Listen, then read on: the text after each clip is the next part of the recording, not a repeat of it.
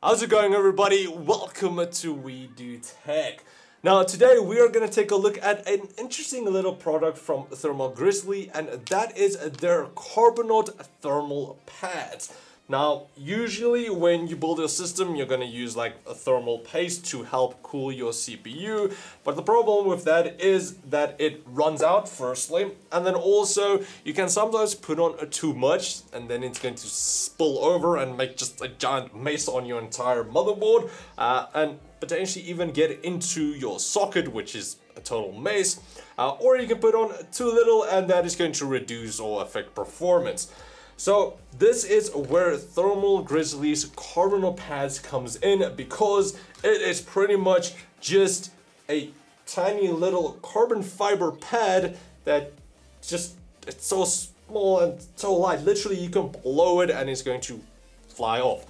But it's a thermal pad that is reusable, that you can use multiple of times.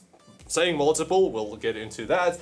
And then also it gets rid of any inconsistencies you might have in your temperatures, because it's the exact same amount every single time. Now as for these pads, you do get them in multiple sizes. They're unfortunately not one size fits all. Some fit on the LG1151 for Intel, some for AM4, AMD, some for your NVIDIA GPUs like your 2080. You even get a different one for a 2080 Ti, and then also for like Threadripper, because it is massive.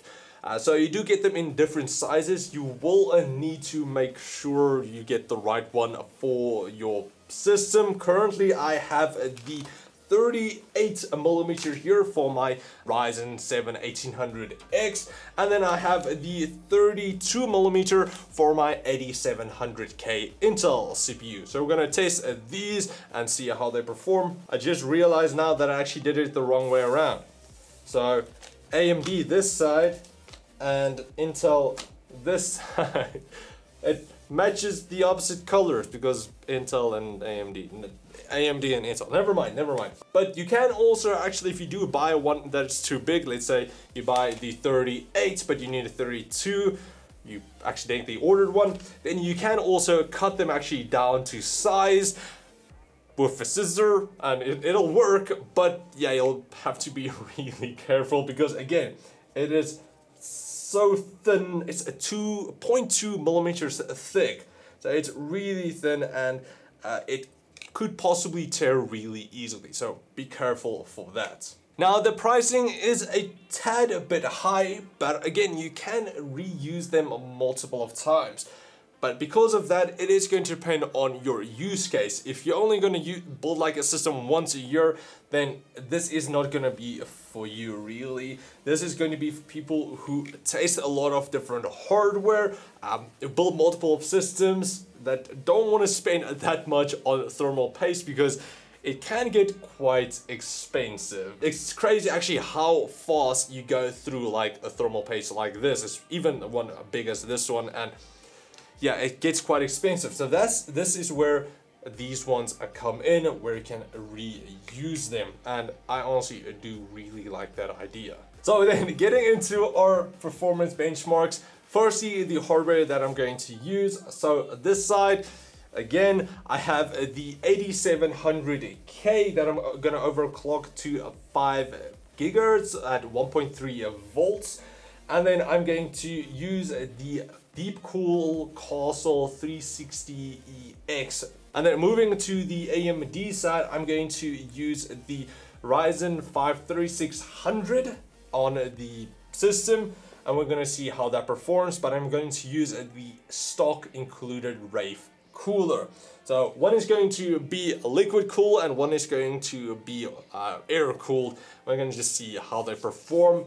I'm going to do a just benchmark with the Grizzly Carbonaut thermal paste, see how that performs, and then I'm going to move on to the thermal pads and see how they perform idle, and then also under IDA64 stress test. So now getting into the installation for these thermal pads, they are kind of a bit finicky. You actually have to precisely place them on the chip, otherwise it's not gonna perform that well. They literally stated on the manual that it must completely cover the contact surface and not protrude over the CPU. So yeah, it has to be perfect. Now then, after tasting the temperatures both with the thermal paste and then also with the new Carbonaut thermal pads, I wasn't really expecting the thermal pads to do better than the thermal paste, and it didn't. But it was actually pretty close, and especially again because it is reusable, it is really handy because of that.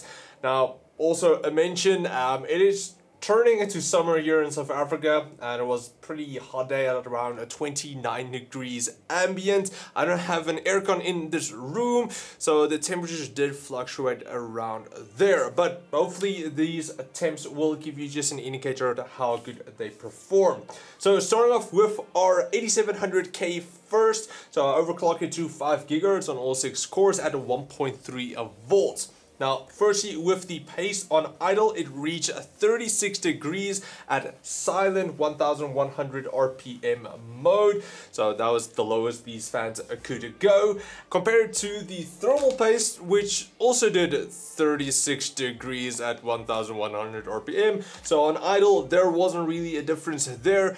But as for these AIDA64 stress tests, there was a bit of a difference. So with the thermal paste again, that reached 79 degrees at 1900 RPM fan speed, but the thermal pads was quite a bit higher at 86 degrees, so around 7 degrees higher. Now, temperatures did fluctuate throughout the day somewhat, around 1 or 2 degrees maybe, but it is definitely a bit hotter, the thermal pads, so around 5 to 6 degrees, 4 to 6 degrees difference, so you are gonna see that. But moving on to AMD side, again with the blue for some reason, but the Ryzen 5 3600, which I did turn on overboost, precision overboost, which clocked it to 4 GHz at a 1.35 volts. So with the thermal paste on idle, it reached 65 degrees at 800 RPM, again with the stock cooler, and with the pads, that reached exactly the same at 65 degrees at 800 RPM, so no difference on idle. But getting into the AIDA64 stress test, there wasn't really that much of a difference as well, with the thermal paste reaching 81 degrees at 3100 RPM and 83 degrees, 2 degrees different with the thermal pads.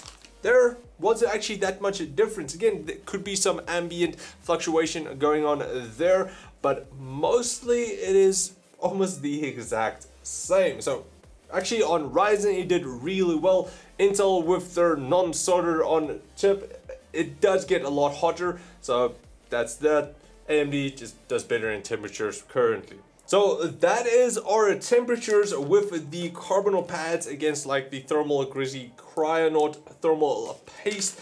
We're reaching on Intel around 4 to 6 degrees higher with the Carbonaut pads, and on AMD was pretty close to like 2 degrees difference. Again, that could be with some fluctuation going on. So that is it for the temperatures. I'm gonna open these up now and see how the pads actually looks, because I haven't actually seen how they look, if they're misformed or if they just burst into flames, I don't know. So we're gonna check those out now. So you guys can see how they look after they've actually been used. So this is the Intel one and this is the AMD one. You can actually on the AMD see all of the lines where the cooler pressed down on the thermal pad and the CPU, where it actually left a mark. With the Intel one, you can actually see those marks there. It does look like it's wet, but it isn't. I'm not sure why it did that. Maybe it's a lot of heat that actually came from that specific part, where it kind of like decolored the thermal pad. Also, I'm not sure if you can actually see this, but in the corner there on the AMD one, it's a small like cutout where it's not the entire section is cut off, but it's a small like break or tear in the thermal pad, where I, again, tiny, like a millimeter misplace the pad on the CPU, and that could happen if you just like install the cooler and you move it a small amount. That could happen. So again, these pads are really easy to tear, so be careful for that. So that's pretty much it for my look at Thermal Grizzly's Carbonaut thermal pads. Now, as for my thoughts on these, I like them, but I wouldn't say that they're going to replace thermal paste. So they perform quite well, but a bit hotter than thermal paste. So if I do use, or if I'm going to do like any like dedicated thermal stuff, like when I'm going to benchmark any coolers or any CPUs, I need to have precise temps, then I'm most likely not going to use these. But if I'm going to just do a build and I don't want to spend money on thermal paste, then these will actually be quite useful. Again, I can reuse them. I'm not exactly sure how many times still after this, because just from one use I can already see some misformed outlines because of the AMD cooler, and with the Intel one I can already see some decolorization going on. I'm not sure, again, if it's going to impact performance there, and then how many times I'm going to be able to use it after this one test. But again, I will let you guys know in the comments below. I'll pin a comment there and I'll tell you guys if it's 1 or 2 or even like 20 uses after they actually failed or teared. So just check that out if you are watching this video. But I like the use case. It is there. You can use it multiple of times. So yeah, definitely check them out if you wanted to get these. I will leave links in the video description where you can get them on Amazon and then also on Revoltech if you do live here in South Africa. So yeah, good. Not the best, but I like the idea.